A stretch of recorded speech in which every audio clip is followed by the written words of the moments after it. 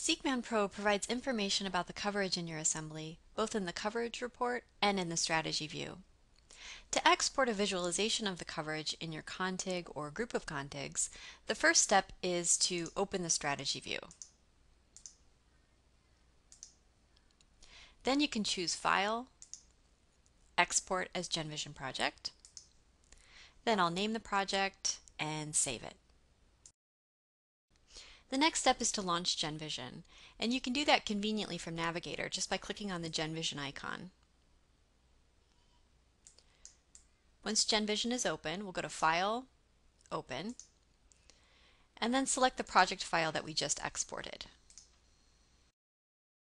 And here in the GenVision window, we can see that a panel was created for each piece of information in the strategy view, including the actual depth of coverage across the contig, the coverage threshold, as well as the pair consistency graphs and the scale and contig names. And if I click on this Run button, that will show me the visualization of this data as a PDF by default. Now I have this one set up so that my labels appear at the bottom of the graph, so I'll scroll down here, and you can see the labels for each of the panels in my project. For the coverage graph, shown here, the default coloring matches the coloring that is used in SeqMan Pro. So areas that exceed the coverage threshold are shown in red, and these blue areas indicate where a region was sequenced on one strand only.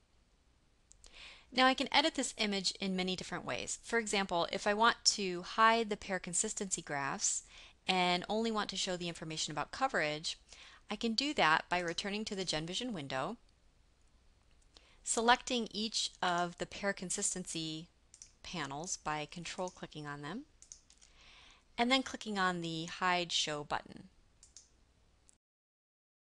And you can see here that my PDF was automatically updated and the pair consistency graphs are no longer being displayed. If you have further questions about visualizing coverage from an assembly in GenVision, or any other questions about our software, please visit our website at DNASTAR.com or contact us at support@DNASTAR.com.